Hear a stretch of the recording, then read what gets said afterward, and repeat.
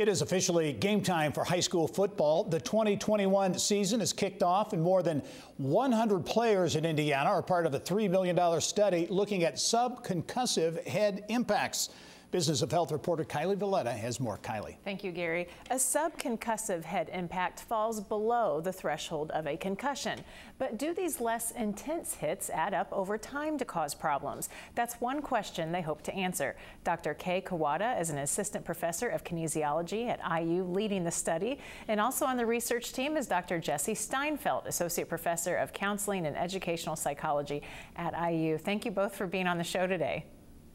Thanks for having us. All right, Jesse, let's start with you. Just give us a big picture explanation. Why is it so important to study these subconcussive head impacts in young people?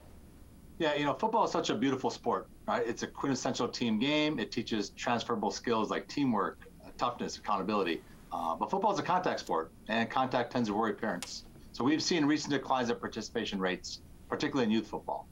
Even though we're in an obesity pandemic, and football is #1 participation sport for 1 million kids playing each year, parents have been making decisions not to let their kids play. But these decisions have not been based largely on facts or data. These decisions have been based on fear and reactivity to narratives in society about concussions and CTE. So it's important to provide data so parents can make an informed decision about letting their kids play. And that's what we're trying to do here. That's why it's so important. And I think it's interesting that it's not a concussion, so you maybe don't have the overt symptoms that you would have with a concussion. These are almost more sneaky injuries. Mm-hmm. Correct. You know, football, you know, it's a collision sport, and we bang into each other. And, you know, the narratives about CTE and cumulative impacts are abound in society without enough data to substantiate what you should do to, you know, mitigate the risk. Okay, so Kay, I know you're studying players at Bloomington North High School, Bloomington South, Edgewood, and Mooresville. Give us a glimpse into the study, what you're doing with the players to collect all this data. Yeah, that's a good question. So this exciting study really include more than 100 football players and some control athletes. So we're collecting array of brain health data, including brain scans, so MRI scans. That's really sensitive. It's not something that you can get in anywhere in the hospital. It's really deep scoping into the brain. And we also collect the fluid sample, biofluid sample, like blood sample, to see the blood biomarkers that came from the brain. So we can use some of those biochemical signals to study brain health. And also we're testing some functional tests such as eye tracking, eye movement. And that's combined with the cutting edge accelerometer and a gyroscope embedded mouth guard that has a computer chip inside, and that can detect the magnitude of hits and frequency of hits. So we can longitudinally monitor head impacts and the brain health of those adolescent players. Those mouthpieces are absolutely fascinating. Jesse, talk a little bit about the experience that these players are having, getting to be part of a national caliber study, and also maybe what you're hearing from some of the parents too.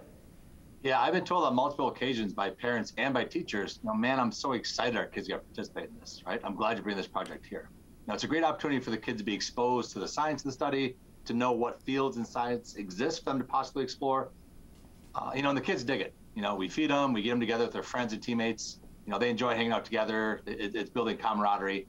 You know, for example, we're collecting saliva. Some turn to a race, a competition, right? They're having fun with it. They're getting into it. And back to the point earlier, this project exposes them to ideas. It exposes them to fields they may not have known have existed. You know, I can be a sports psychologist. It exposes them to people who may look like them doing things they didn't know that they could do. And Kay, I think one really interesting part of this study is that one goal is to establish a threshold, almost like a line of a number of hits that are safe versus unsafe, almost like a pitch count. Can you explain that? Yes, so this is arbitrary though. So everybody has their tolerance and resiliency. So we're trying to establish how many hits are generally safe or unsafe using some of the mouth guard data and neurologic data. But at the same time, I think the football, maybe Jesse, I'm sure I agree with you that, with me that it's not that simple. So in this study, what's cool about it is we're gonna count those head impacts in magnitude. But at the same time, we're trying to identify individual basis of neurologic resiliency and vulnerability. So not everybody should stop with a specific amount of head impact. I think it varies between players, such as Jesse can take more hits than me. And why is it? What's the factor that's driving their vulnerability? So in order to establish threshold, I think we have to identify a lot of different arrays of data set and demographic factors. And that's what we're collecting all that stuff. And that allows us to suggest maybe this level of hit can lead to more chronic effect. And maybe this level of hits can be safe. And that's a really impactful data for policymaking in the future.